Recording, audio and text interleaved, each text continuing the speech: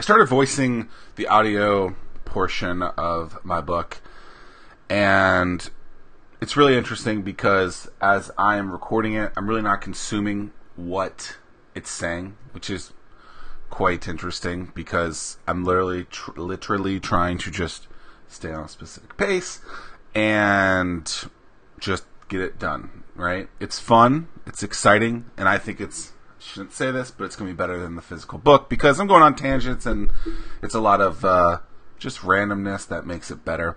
And so it's been fun. But there's something in the introduction of the book that made me remember a scenario that I feel like a lot of people go through. A lot of people will complain or worry about who exactly they should reach out to.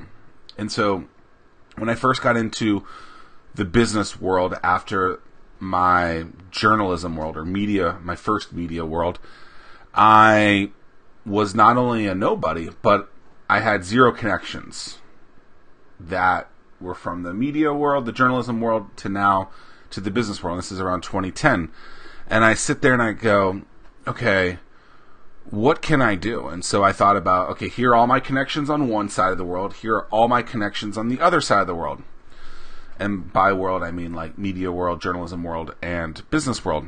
And there was one connection that was on both. And it was Danny Rubin. You guys have heard him on the show here before.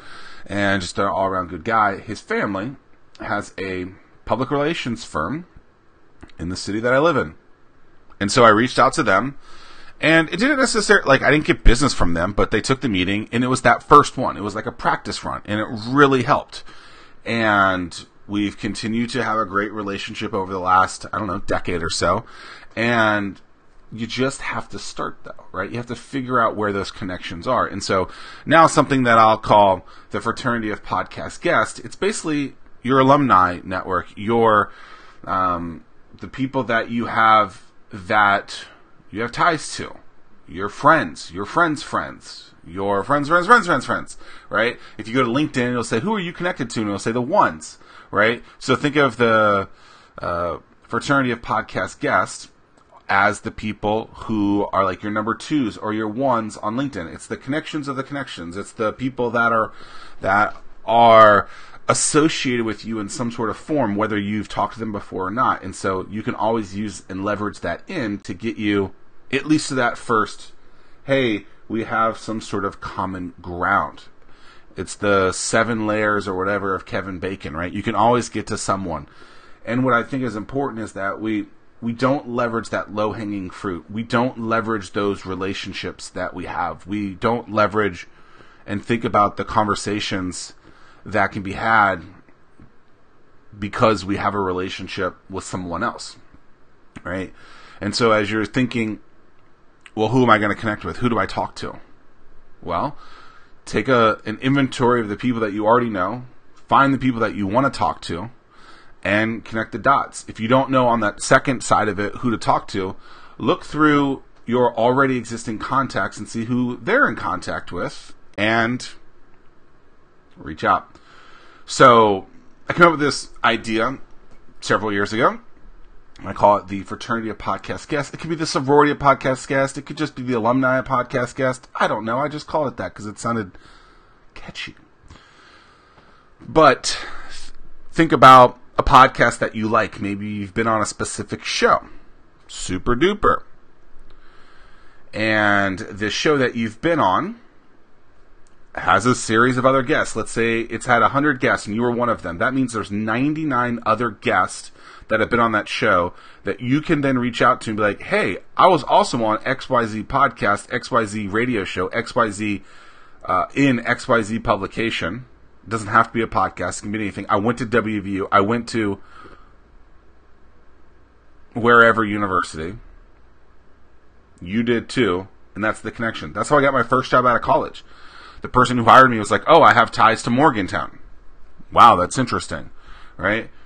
So always try to connect with people that have some sort of similarity, and hopefully in something that they love too, because then you can really connect there, right? Most people that went to Morgantown, which is what I call West Virginia University, that pretty little school that you see behind me if you're seeing this on video, most people, if you can find people and connect with them on something that they love, that's gonna be your bread and butter icebreaker. It can be super powerful. So instead of trying to just meet people by going to networking events and be like, oh, what should I do? Who do I meet? Yada, yada, yada. Like, be more strategic about it. Figure out the type of person that you want to connect with.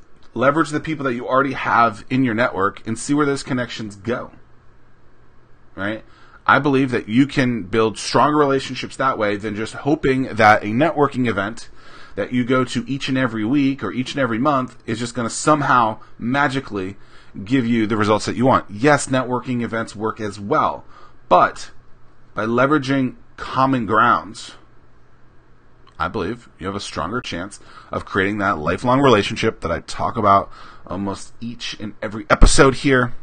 I think it's just more powerful. So, Fraternity Podcast Guest is, simply put, your alumni taking advantage of the people that you already have in your network in some form, connecting with them and leveraging that common ground to introduce yourself, to get to that next step.